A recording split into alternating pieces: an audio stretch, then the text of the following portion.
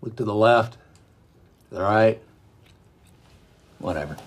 Are you the kind of doctor who gets hooked on his own drugs? I bet you are. So, Andy, tell me what happened. I was reading an encyclopedia, and I tripped or fell over and hit my head. Or brain helmet, you call it. Yeah, he sneezed and smacked his head against the wall. That sounds about right. Well, if it's a concussion, it's extremely mild, so I wouldn't worry about it. Anything else bothering you? Nope. Okay. Well, I mean, yeah, I've got a weird rash in my knee pit area. And my tongue on this side doesn't taste anything anymore.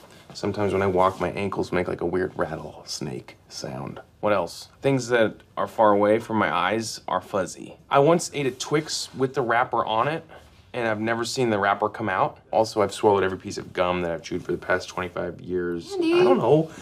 And broke my thumb on the way over here. Just fix me.